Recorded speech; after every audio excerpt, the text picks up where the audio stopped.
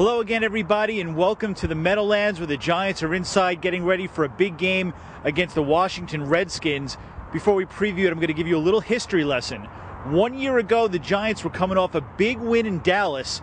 They had ended a losing streak. They looked like they were taking control of the NFC East. They were about to lock everything up, and what did they do?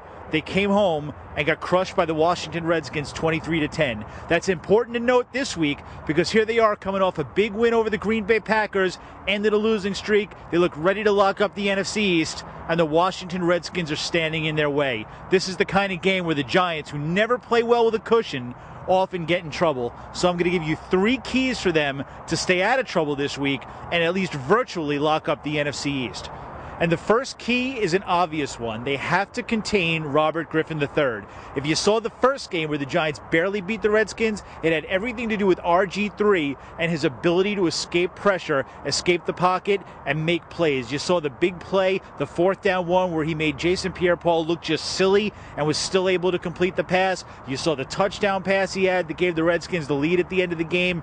Those are the kind of things that they have to stop. This is a team, the Redskins, that can really run the ball with Alfred Morris and with RG3. They're going to gain their yards. They just have to stop RG3 from creating on the run. And to do that, the ends have to contain him. They have to stop him from making the plays when he's out of the pocket. I was going for him. I almost had him. Trying to get him to the sideline. He hit the brakes on me. Broke me. So he's a good quarterback, man. However fast you think he looks on tape or on highlights, he's much faster than that, and their operation is much faster than that. Getting out of the huddle, getting on the ball. Their quick count, their hard count. They mix in a lot of different things to keep defenses off balance, to gain an advantage. Watching him on film, you see a spectacular athlete going out there and making things happen for that team. Whether it's running the ball, whether it's throwing the ball, he's doing everything and then some. In order to make that offense successful. So that wasn't any surprises. He is as advertised. The second key for the Giants, get Hakeem Nicks going. This has been a problem for their offense all year long because he hasn't been the same player since week 2 when he had that big 10-catch, 199-yard game against the Tampa Bay Buccaneers. He hurt his knee in that game, and it's been pretty much downhill ever since. You saw signs in the Green Bay game that maybe he was getting a little closer to 100%.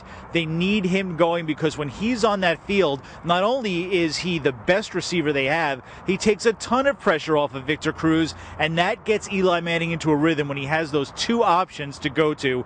That's a big reason why Eli Manning was in a slump for so long. He didn't really have a second option, and teams were taking away Victor Cruz. This has been a situation where, I ain't really coming into this year. I ain't really get a chance to, to work on and play ball as much as I would have liked in the off season and going into training camp and then battling the injuries throughout the season. But that's just excuses. I ain't here to make an excuse. I'm just here to play ball and just keep on grinding. The third thing the Giants have to do, run the football. The Redskins are going to run. They are a top running team. The Giants aren't, and they've got a banged up Ahmad Bradshaw, and they don't have Andre Brown. This could mean that David Wilson, the first-round rookie, finally will have a chance to show his explosiveness. That's something the fans have been waiting for all season long because you've seen it in bursts. He's only had a few carries this season, but you've seen him be able to cut through a defense and get big gains. He probably won't be able to do that consistently. He needs to show a lot of other things, like he can move the chains little by little, that he can pass block, and most importantly, that he can hold on to the ball. If he can, Ahmad Bradshaw and David Wilson could be a very dynamic 1-2 punch, and that's what the Giants are going to need to hold off the Redskins, to keep RG3 off the field, and it's really something they're going to need down the stretch as well. Well, I think we got to protect the football, and they do a good job on defense of getting turnovers. They do a good job getting pressure. So just got to understand we got to protect the ball offensively and be patient, and hopefully we'll have the right calls at the right time and be able to hit some big plays.